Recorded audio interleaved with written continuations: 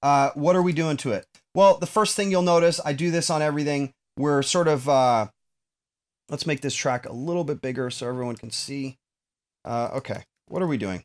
Well, first, there's a ton of clip gain automation. So we're getting rid of the mute or the breaths, not getting rid of them totally, but you know, this breath is down 5 dB. This is down 7.5 dB. Sort of tails are, you know, this last word here is pushed up in volume. And this is, you'll notice on all the vocal tracks, there's, you know, edits throughout all of them. This is just common vocal rides, basically, making sure every syllable of the vocal hits at the same apparent level. That doesn't mean the same volume, just, you know, in comparison to the track, you want them to sort of feel like the same volume. Okay, so what are we doing with effects on this? Well, we have a bit of auto-tune on there. The song is in C minor. We've got it set to alto tenor, and the retune speed is 12. Pretty simple stuff. We have a de-esser. We have the virtual mix rack using my really good lead preset, slightly modified. The high lift is a bit lower. The low lift is a little lower as well.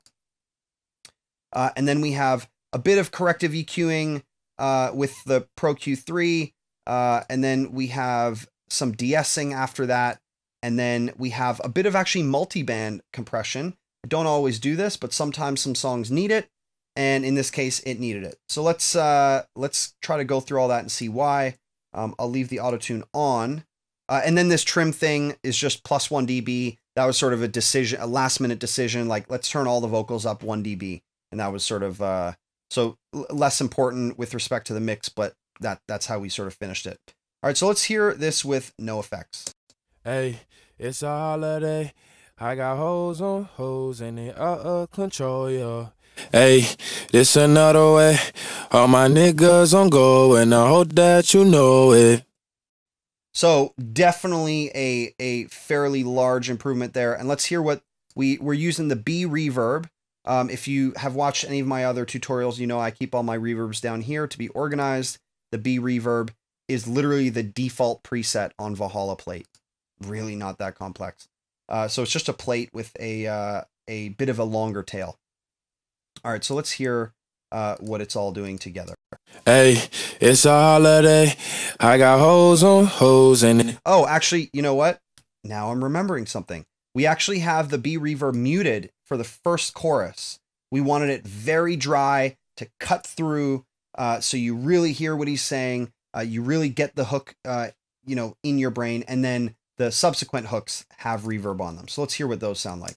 Hey, it's a holiday. I got hoes on hoes and they out of control. There you go. We have a bit of slap delay and a bit of doubling, not too much. Let's see if you can actually hear it, and I'll do that on the first hook where the reverb is muted. So I'll mute those, and then halfway through I'll turn those on like that, and let's see if you can hear what they're doing. Hey, it's a holiday. I got hoes on hoes and they out of control, yeah. Hey, this another way. All my niggas on go, and I hope that you know it. Super subtle. I can hear it in my studio. It's just adding a really, really small bit of stereo. It's sort of filling in the vocal just a little bit with these very short stereo delays. But again, the volume's really, really low. So you're not going to hear a delay. That would be distracting. We just want to feel it. So it's sort of like just enhancing the vocal just a bit. Okay, let's sort of go through and just see. Let me take all these effects off and, you know, let's see how I built this vocal. So I'm going to add the de-esser first. Hey, it's a holiday. I got hoes on hoes and they out of control, yeah. Hey, this another way. So just taming some of the S's. There's not a ton there, but it's just catching some of the ones that poke out. VMR is doing the most. Let's hear what VMR is doing. Hey, it's a holiday. I got hoes on hoes and they out of control, yeah. So we filtered out everything below 103 hertz. We've boosted about 10K, about 4.5 dB. We've boosted, you know, 4.5K, 4.6K, a couple dB there. We have cut out a little bit of 2 and a bit 2230 hertz. We've cut a few dB, 3 dB out of that, and that's about it. Then we're running it through the, the distressor, getting some nice compression out of it. Then this second compressor is just taming whatever this didn't catch. And then finally we have some just high frequency, low frequency lifts. So let me take these off and let's build this one at a time. And by the way, this is just a little bit of saturation on the pre, not doing much at all. So let's just hear without the EQ, we'll add the EQ and then go step by step. Hey, it's a holiday. I got hoes on hoes and they out of control, yeah. Hey, this another way. All my niggas on go and I hope that you know it. Hey, it's a holiday.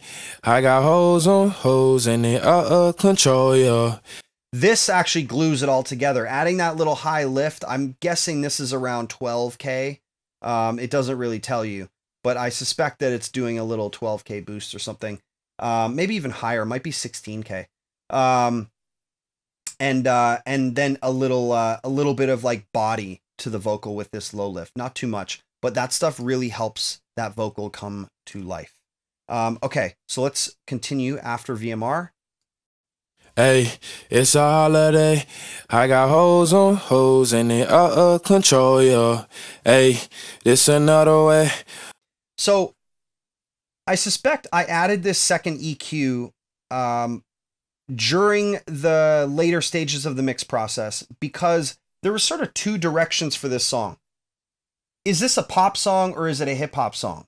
It's kind of both, but you want to mix them differently depending on what your focus is. And we ultimately opted that this is really a pop song, even though it's got hip hop drums and 808s and kick drum, all the things that represent a hip hop record.